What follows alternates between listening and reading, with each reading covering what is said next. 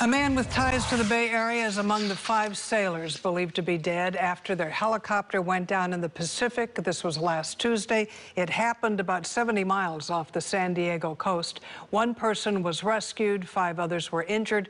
Among the missing, and they have been declared dead, Lieutenant Bradley Foster. Foster graduated from California State University Maritime Academy in Vallejo. The 29-year-old was originally from the city of Oakhurst in Central California. He leaves behind a wife and a daughter.